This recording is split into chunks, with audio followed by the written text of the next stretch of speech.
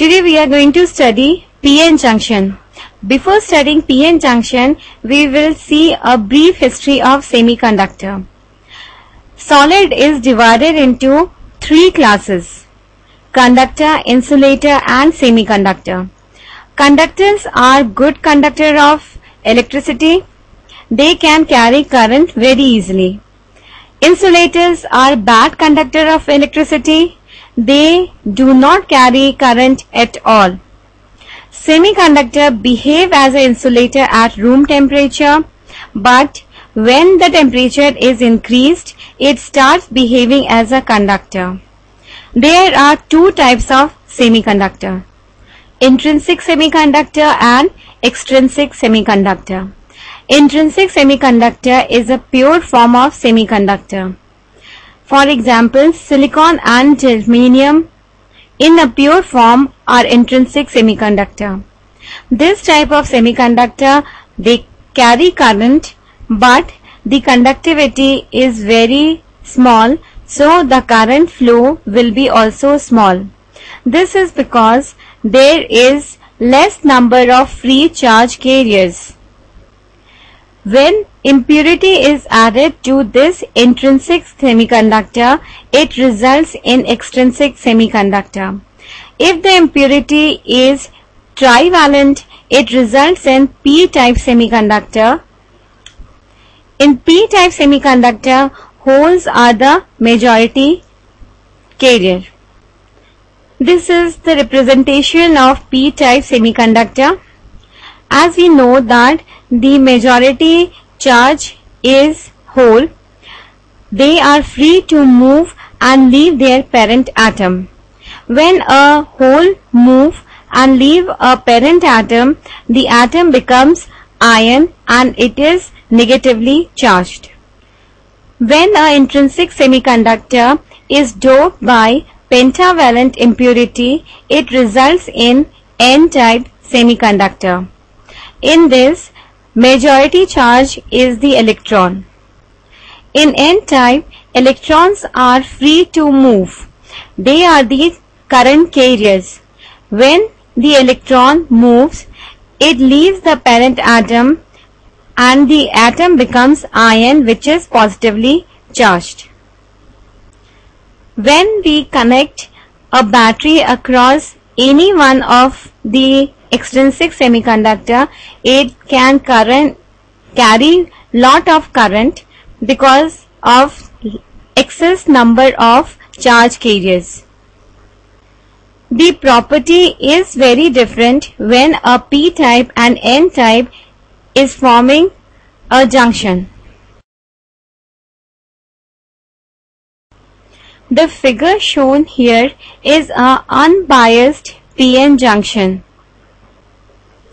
When a P-type and a N-type semiconductor is brought together, they form a P-N junction.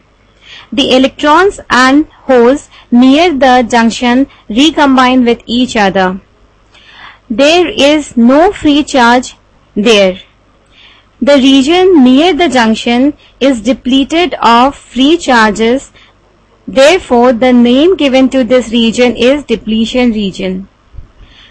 We can see that there are negative ions in P side of the junction, whereas in N-type semiconductor, a positive ion has been settled near the junction. These ions block the further flow of electrons and holes in the regions inside the junction. As they behave as a barrier, therefore the name given to this region is also barrier potential. The graph below, it shows the potential developed near the junction of P-N junction. A diode is a very useful electronic device, and a single P-N junction is nothing but a diode. So a single P-N junction is known as diode. The symbol of a diode is shown. The terminal of the diode with P-type semiconductor is known as anode, and the terminal with N-type semiconductor is called as cathode. Now we will see how we bias a diode. Now we have connected a battery. The positive of the battery is connected to P-type and the negative of the battery is connected to N-type. We will see the VI characteristic of this junction now. While plotting the VI characteristic, what we do, we vary the voltage V and see the effect on the current. When the input voltage is 0, the current which we want to measure is also 0. When we increase the voltage, the holes from the P-type will try to come towards the negative of the battery, whereas the positive of the battery will attract the electrons. While doing this, the electrons will try to cross the P-N junction, as well as holes will also try to cross the P-N junction. While doing this, the depletion layer between the junction will be lost and there will be a very high amount of current which can flow through the diode. When the input voltage is 0, current will also be 0. As I am increasing the voltage, the current I find is again 0. This is because the depletion region has not been broken by the majority charge carriers.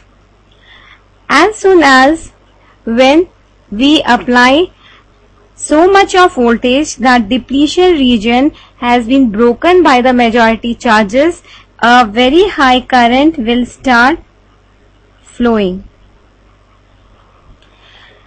The voltage at which current starts flowing in a diode is known as knee voltage. The value of knee voltage is very small. It is 0.7 volt for silicon and 0.3 volt for germanium. This is the region where diode behaves as a short circuit and it carries current. This is known as forward bias. To make a diode run in forward bias, we have to connect positive plate of the battery to P-type and negative plate of the battery to N-type. Now we will see how a P-N junction or a diode behaves when the battery is reversed. Simultaneously, we will plot the VI characteristic for this case. When the P-type is connected to negative and the N-type is connected to positive, the electrons from the N-type will try to move towards the positive plate of the battery, whereas the holes will try to move towards the negative plate of the battery. This movement of electrons and holes will widen the depletion region. The depletion region will get wider and wider. As a result, there will be no current in the P-N junction and the current in this region will be 0. But a small, very small current is going to flow through the region due to the minority charge carriers. The magnitude of the current is very small. The current in reverse bias, which is due to minority charge carriers, is known as leakage current. When the voltage is further increased, it is observed that the current will drastically get very high.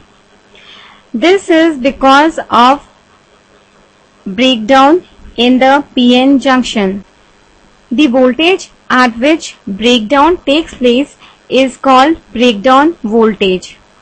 The mechanism of breakdown is very complex. There are two mechanisms of this breakdown.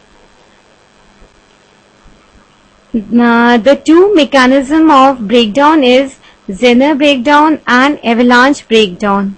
We will study these two mechanisms in detail in the later part of this chapter. When the P-type of P-N junction is connected to negative and N-type of the semiconductor is connected to the positive plate of the battery, the P-N junction carries very less current or negligible current. We can say that when we bias the P-N junction in this polarity, the output current is 0. In this situation, the P-N junction behaves as an open circuit and it does not carry any current. Now the P-N junction is said to be in reverse bias.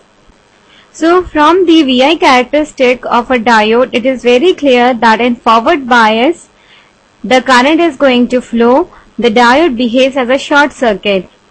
In reverse bias, there will be no current as the diode behaves as a open circuit.